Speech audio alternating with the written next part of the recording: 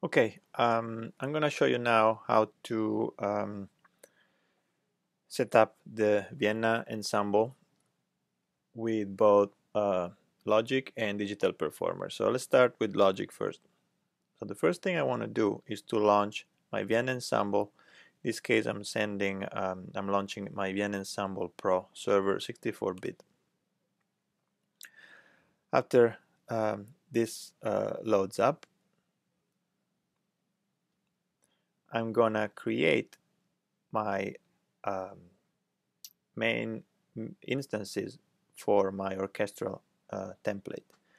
And what I'm going to create is an instance for strings, one for woodwinds, and one for brass and percussion. So I'm going to click on the Add button, and I'm going to call this instance strings. As you see, my mixing board shows up right here. Then I'm going to add another one that I'm going to call woodwind. And I'm going to create a third one that I'm going to call brass and percussion. I'm going to work on the string first, and I can populate this any way I want. So what I'm going to do is to insert some instruments, and I'm going to just show you how to get started, and then you can populate your instance with as many instruments as you want. So I'm going to add a Vienna instrument first. I can do it either by clicking down here or by control clicking or right clicking and clicking on Add Vienna Instrument. So the first instrument I'm going to set up is going to be for Violins 1. So I'm going to make sure I have a patch selected here. Go to my special edition patches, orchestral string, and I'm going to put Violin 1 sustain. If I need a different additional articulation, I can just expand my matrix here, and I'm going to add, for example, staccato and pizzicato. Now I'm going to name this channel right here by double clicking Violin 1. I can go back to the master view by clicking on the master bus. Now I'm going to add a second instrument, which I'm going to use for the violas. So I'm going to go back to orchestral strings. I'm going to use sustain viola, and I'm going to add my staccato and pizzicato. And of course you can customize it the way you want. I'm going to name this violas. Also, I'm going to use the Vienna Mirror, so automatically I had my Vienna Mirror Pro connected right there, or better inserted on each channel. Next, I need to make sure that each channel is receiving on a different MIDI channel. So I'm going to click there and say this is going to receive on 1, this is going to receive on 2. In addition, I'm going to set, instead of Omni, I'm going to set the instance on plugin MIDI 1 for all of them. I would keep doing the same for my woodwind and for my brass and percussion. Once I'm done with all my settings, I'm gonna launch my DAW. In this case, I'm gonna launch Logic Pro. I'm gonna start a new project, and I need to add a software instrument, but this software instrument needs to be multi-timbral, and I'm gonna do a multi-timbral software instrument with 16 parts, so I can access all my 16 MIDI channels. I'm gonna click Create, and I have my 16 tracks, and now as you can see they're all assigned to software instrument 1, which is what I want. But if I click on a track and I open up the information about the track, I can see that each different track is assigned to a different MIDI channel, which is exactly what I want. But they are all sent to the same instrument. So on the first track, I'm going to make sure that as an instrument, I'm going to insert an instance of Vienna Symphonic Library, Vienna Ensemble Pro, either stereo or multi-output. I usually like multi-output, so I have more control over my mixing board and my mixing options later. At this point, I need to connect this instrument one to one of my instances of Vienna Ensemble Pro.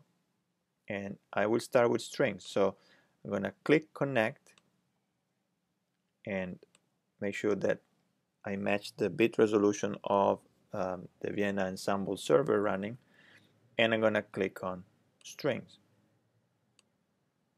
Now I made that connection.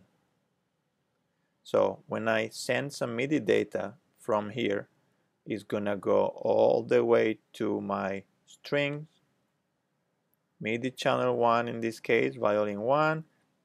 The audio is generated, it goes back to master bus. From the master bus, it goes back to my instrument. Let's try. I can just bring up my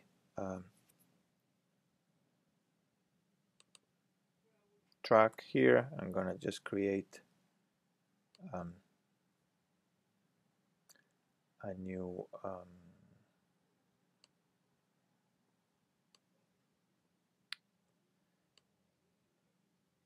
region. I'm gonna just insert some notes.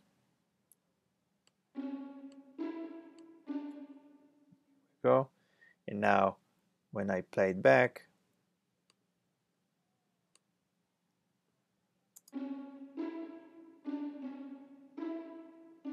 and I can see it's being played by my violins. Okay.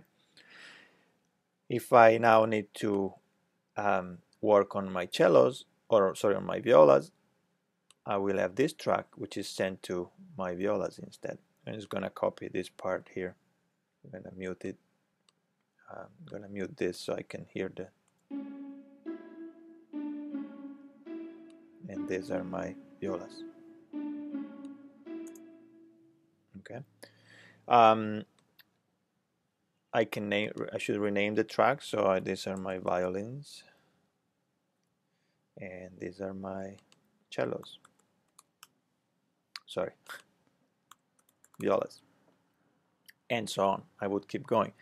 Now, if I need to work on my brass or my woodwinds, for example, I'm going to select the last one of this instance, and just as a reminder that these are all my strings, I can just change the icon if I want, so that you know, it's a little bit easier to you know, to know what I'm dealing with. So I can just control click on the icon, select strings, and can just generically put an icon like this, which means I know that those are all strings. Or I could change them by one, saying these are my violins, and these are my violas.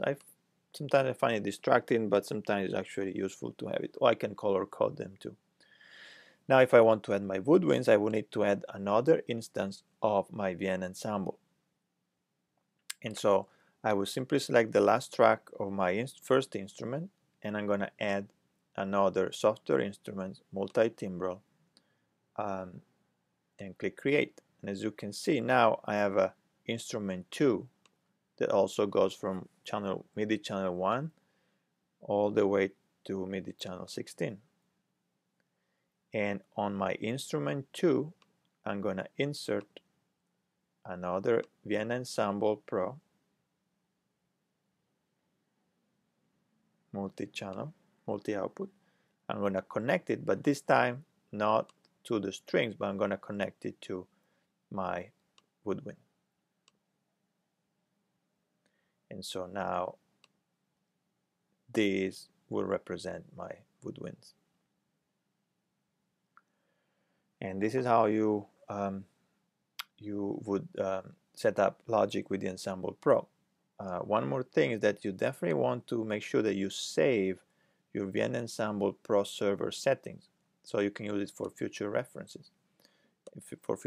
So I would just go to my Vienna Ensemble Pro server and select Save Metaframe, and this would be my orchestral template.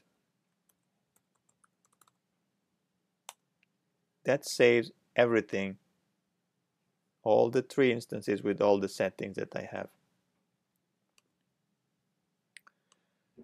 Now let's take a look at Digital Performer and how to set it up.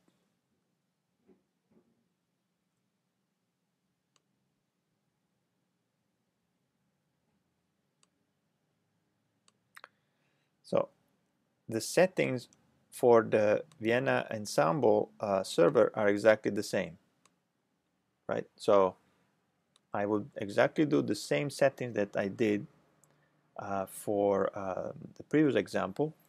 So I launch the Vienna Ensemble Pro, create 3 instances, set up each instance with the instruments I need. Make sure that you set up your MIDI channels and your plugin MIDI for each instance. And then let's launch our Digital Performer. So the system is very similar to what we did for Logic. The only difference is that I'm not going to use I have a little more flexibility when it comes to assigning MIDI tracks. So I'm going to start a new project.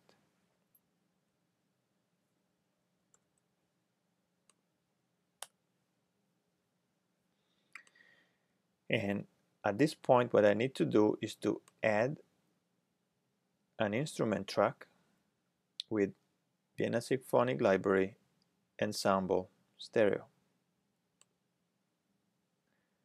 And as we did before, I'm going to connect it to 64-bit strings instance.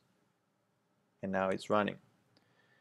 Once I do that, in my output of my MIDI tracks, I have a new option, which is the Vienna Ensemble Pro 1, which is going to be my string instance. And I'm going to select the track. I'm going to call it Violins. And now if I record enable that track, the MIDI signal is sent to my violin instance. The audio is generated here and sent back through the master bus to my Vienna Ensemble Pro 1. For the woodwinds and the brass, I would do the same. I would add a new track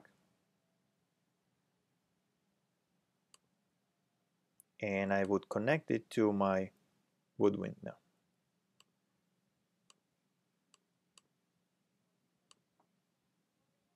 And now if I want to, for example, have a flute, I would send it to my Vienna Ensemble Pro 2, which is my woodwind, MIDI channel 1. And in that case, I would have to make sure that my in my woodwind instance, I would have a flute patch assigned to channel 1 of that instance. So I could have a sustain and then have staccato, for example. Right, this is and now from the P, that is sent to violins, sent to flute, Vienna Ensemble Pro 2, MIDI channel 1. Just double check the MIDI channel assignment is set up.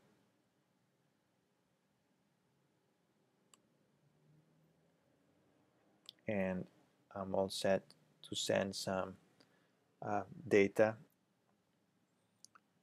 that I can just insert with my pencil.